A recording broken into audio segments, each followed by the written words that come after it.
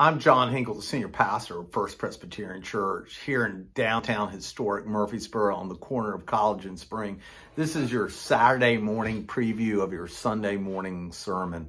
It's hard to believe we're at the last Sunday in September. I know I say that a lot. It's hard to believe, but it is. It's hard to believe. It just feels like we were starting on Labor Day Sunday on this new series of sermons on forgiveness. I've told you in the beginning of this sermon series that there's no subject like forgiveness that will stir emotions in the heart of the believer.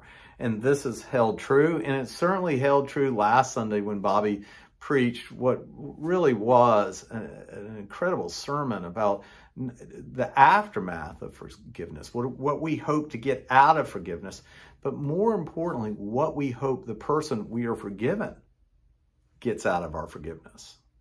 So much so that when I got home Sunday after my trip to Auburn, Leela shared with me that there was something that Bobby said that really kind of pushed her, kind of made her think and struggle, and she didn't know if she agreed with what he said or not, which is when Bobby said that part of forgiveness is this ability to pray for that individual that they would live a good life. I think part of the wording he used that we pray that they would thrive. I wasn't, believe it or not, I wasn't intending to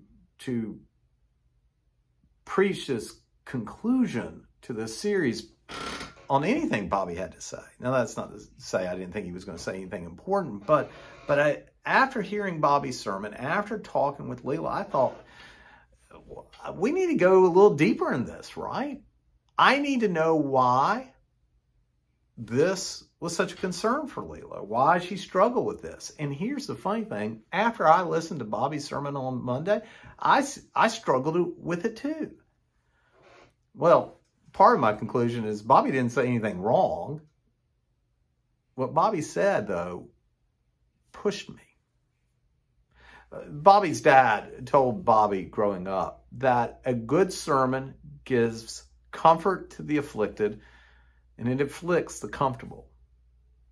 And I think what kind of pushed me when I listened to Bobby's sermon was I was very comfortable in the way I understood forgiveness, or how I understood it when I forgave somebody. You know, I forgive you. But usually when I forgive somebody, you know, so often I'm not hoping that they live a good life. I'm not hoping, how did Bobby put it, that they thrive. And yet, when we look at our texts for tomorrow, that's exactly what the Apostle Paul says we are called to do. Let me read you our text for tomorrow. Do not let any unwholesome talk come out of your mouth, but only what is helpful for building others up according to their needs, that it may benefit those who listen. And do not grieve the Holy Spirit of God, with whom you were sealed for the day of redemption. Paul goes on to say, therefore, get rid of all bitterness, rage, and anger, brawling and slander, and any other form of malice, and replace it, Paul says, with kindness and compassion to one another. Forgiving, Paul says, each other.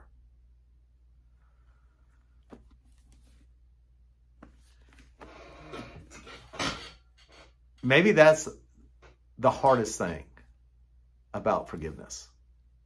It's not just that we have to forgive somebody, whatever that means. Is that we then have to pray for that person, that they would experience grace and mercy,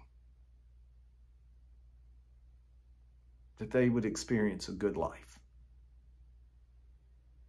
by our act of forgiveness, that they have been given time and space to thrive. I so much look forward to being with you this Sunday. I'm